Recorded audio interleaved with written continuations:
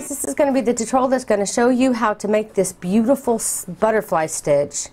I found this pattern for this stitch on mypicot.com, and they have the whole pattern with pictures, and it's very useful. So I'm going to direct you in the description box below to their website where you can follow along with the pattern, and they have British and American terms. And this is done all at one stitch. The butterflies aren't added later. You're adding them as you go in the row. And then the next row, you add the antennas. And then that's why you can see that there's the color here that you use for the wings, and then the top is the yellow because you're using it right in the stitch itself. And I thought that was just fantastic. So I want to go ahead and show you how to do this stitch today. This would make a beautiful afghan for a little girl. So to do the stitch, you're going to need a 5mm hook or size H hook. Also a pair of scissors, because you are going to have to cut on the sides. And then I went ahead and I did a border around to kind of hide the tails that you'll have at the end. So I think a border is a must for this blanket.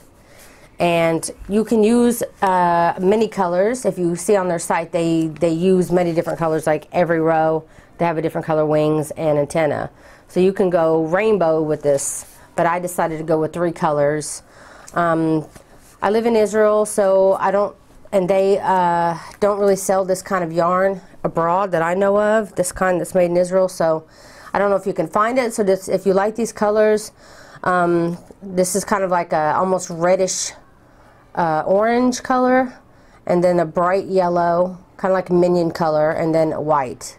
So if you want to make it the same kind of colors, those are the colors to aim for.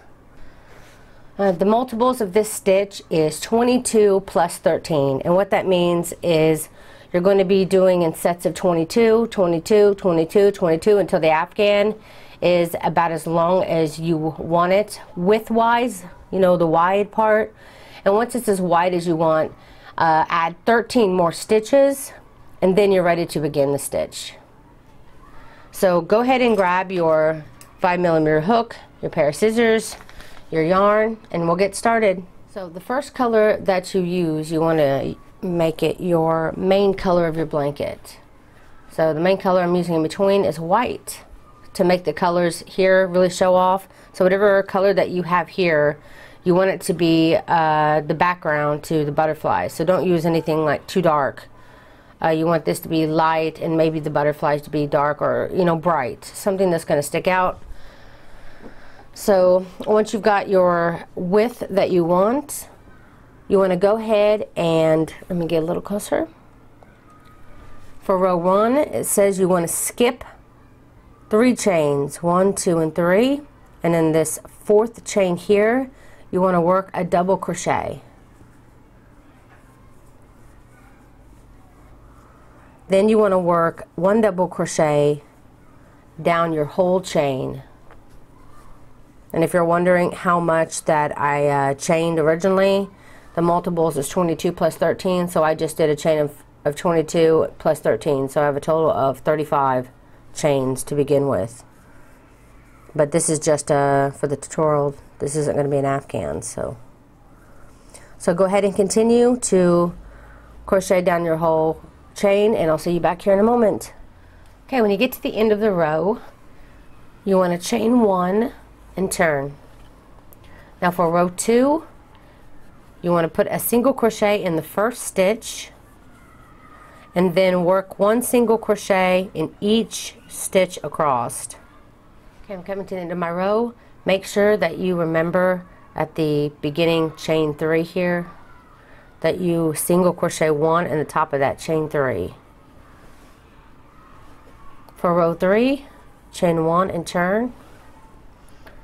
Again, put 1 single crochet in that top single crochet, and then the first single crochet of the row, and then work 1 single crochet in each stitch. Okay, for row 4, you want to chain 3, turn. This row you'll want to skip the first stitch, and in the next stitch of the row, you want to work a double crochet. Then you want to work 1 double crochet in each stitch of the row. Okay, that was row 4, and now it's time to switch colors to the color that you want to use for your butterfly. And also, I cut my yarn at this point. So I'm going to grab, I guess, the yellow one first. It's the one I used last time. And all I do to change colors is I grab my yarn, fold it a little bit in half just to make a loop here, and you can leave yourself a little bit of a tail. And then I get that loop and I pull it through the loop, and then I pull that color down. That will tighten my loop, and now you can drop that color, and to adjust the color that you're using, if it's got a big loop like this, is you can just pull on the tail, and that tightens it up. Now for row 5, you want to chain 1 and turn, and you're going to be working a double crochet, no, single crochet in the first 5 stitches. So I'm going to the first stitch here of the row. No skipping the first stitch this time.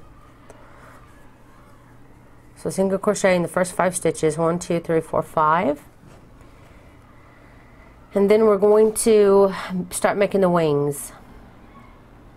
We're going to slip stitch in the back loop only. See how each of them have a back loop and a front loop? We're going to start by just slip stitching in this back loop. So I'm going to just go into that back loop and slip stitch. Then you want to make 7, you want to chain 7. So 1, 2, 3, 4, 5, 6, 7. The pattern says 7. I'm going to show you this real quick. When I chained 7, I got this kind of like a loop that stuck out. I want to show you, kind of like that. See how it's kind of like too big? So I thought, what would be if I chained only 5?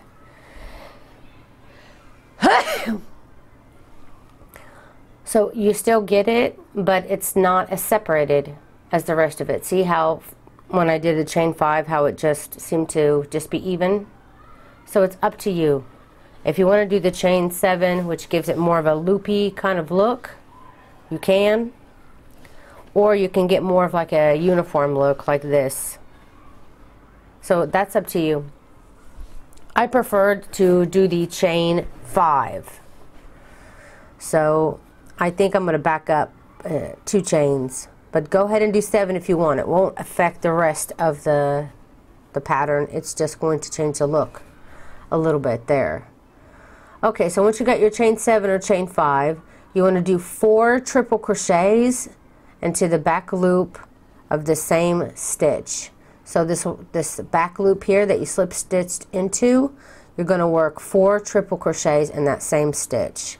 So you're going to yarn over twice, go into that same stitch that you slip stitched into, the back loop only, pull up a loop, yarn over, pull through 2, then pull through 2, pull through 2.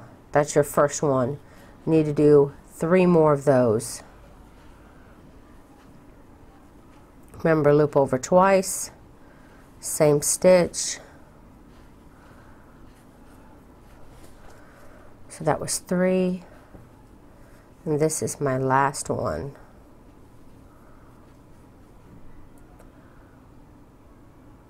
Okay, then it wants you to chain 5. 1, 2, 3, 4, 5. That part I didn't change. It says chain 5, that's chain 5. Okay, now it wants you to slip stitch into the front loop. So the same stitch at the beginning that we went into the back loop of, we're now going into the front loop of that. So it's better if you just turn your work this way, come in from the top, to go into that front loop and slip stitch.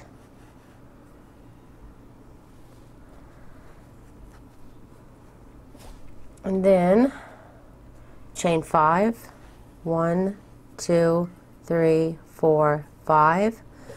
This wing here is the first left wing of the top. So every butterfly will have 2 large wings, a left and a right one, and then the 2 bottom parts of it. So this is the first wing, first top left one. You're still going to be making the right one last to create the whole complete circle. So this is the 2 bottom parts. Okay. So after you chain 5, you want to do 2 triple crochets worked in this front loop. So again, we're going to come in from the top of that front loop, pull up a loop, and we're going to do our triple crochet. Then again, yarn over twice, going from the top into that front loop, and do your second triple crochet. Then they want you to do a double crochet. So we're going there the same direction and everything, but this time we're doing a double crochet. Then you want to chain 3 and slip stitch in that same space, and this will complete your first bottom wing. So this is your this is your first top wing, and then this is your bottom wing right here. And then now we're going to do the second bottom wing, and then we're going to go up and finish the top one, continuing all the way around. And again, I'm working with my afghan upside down now, since I'm working around. And if you need a little bit more space here, you can always pull down your stitches. So to begin the next one, you want to chain 3, 1, 2, and 3, and you want to do a double crochet. And then you want to work 2 triple crochets. You're basically doing the opposite of what was here. You did your 2 triple crochets and then your double crochet, and now you're doing it backwards. You're doing a double crochet and then your 2 triple crochets. So I'm going to work my 2 triple crochets,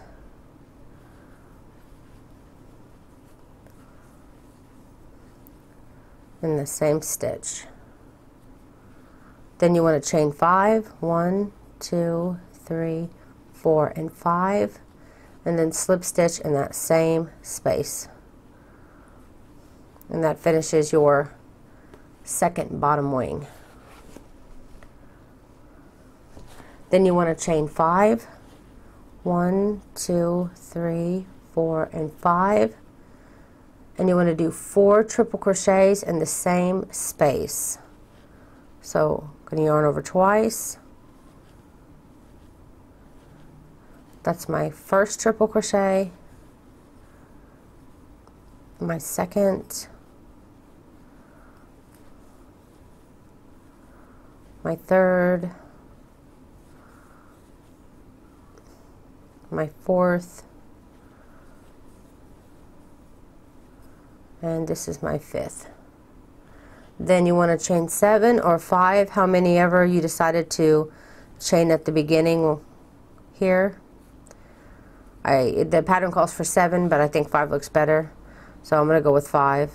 And then slip stitch again back into that same space. And then you can go ahead and pull up your loop real quick, just so you don't lose your place. There. Make your afghan face the right direction again, and then you can see your butterfly. These are the 2 top wings, and this is your bottom wing. Now you can go ahead and kind of fold down your top wings if you want, so that you can keep continuing your row and see your stitches. So your very next stitch is the very next one that you can see. So it's right there. You'll go right into that one, and you're going to do a single crochet.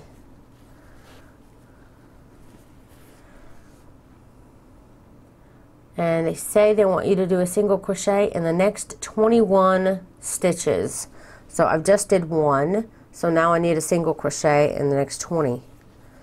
So single crochet in the next 21 stitches. Okay, so I single crocheted 21, which brings me here to my very next stitch, which I'm going to work my butterfly in, and then you should have 5 stitches, counting this chain at the beginning here, 5 stitches left after the next stitch. So you should have 6 stitches here at the end of the end of your row. So you're going to continue to do it again and again and again, but when you reach the very end of your row, just make sure that you have 6 stitches when you reach the end. So I'm going to show you again how to make the butterfly. So again, you can chain 7 or chain 5 here. It's up to you. I'm going to chain 5 because I just think it looks better. 3, 4, and 5. And then you're going to do 4 triple crochets. So again, yarn over twice. Oh wait, I forgot. We're working at in the top of our single crochet here. We're supposed to be working in our next stitch. So again, you want to find the back loop of this stitch. There's the front loop. This is a back loop. So go into the back loop. Okay, once you do your 21 single crochets, you want to find the back loop again, and we're going to do the back slip stitch in that back loop. Then you want to chain 7, which is what the pattern calls for, or you can chain 5 if you think it looks better. So 3, 4, and 5. And then you want to work 4 triple crochets in this back loop. So this will be 1, 2, 3,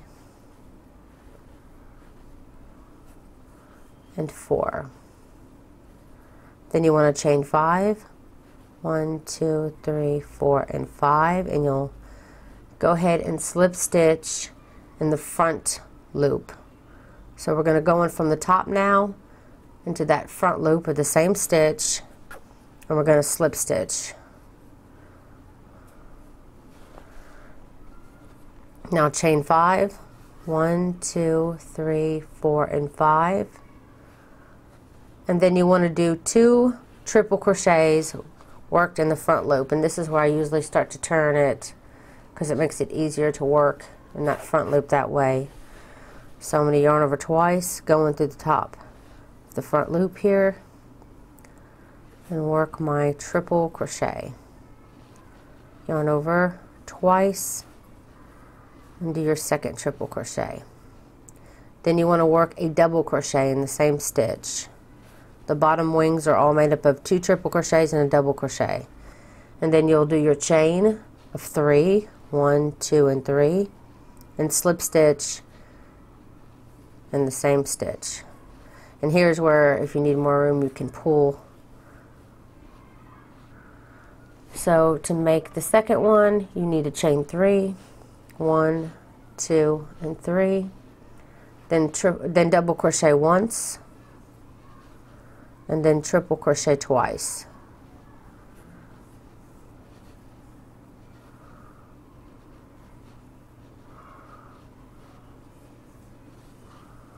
And then you'll do your chain of 5, 1, 2, 3, 4, and 5, and then you'll slip stitch back to the same stitch. Then chain 5 again, 1, 2, 3, 4, and 5, and you want to triple crochet 4 times into the same stitch. So that's 1, 2,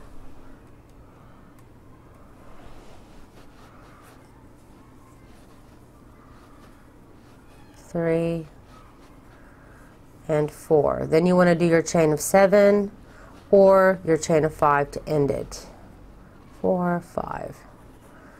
And slip stitch into that last stitch, and then put your afghan back this direction. Then you can fold this wing just to get it out of your way so that you can see the very next stitch begins here. And you would continue your row unless you're ending it like me. Then you would just single crochet in the last 5 stitches, or 4 stitches and technically the chain, top of the chain 3 here to end your row. And then I cut my yarn. Oh, actually I cut my yarn. I don't end the loop because I'm going to change colors again. This next row we're going to learn how to get our antennas. So you want to grab your antenna yarn, which is going to be this color for me.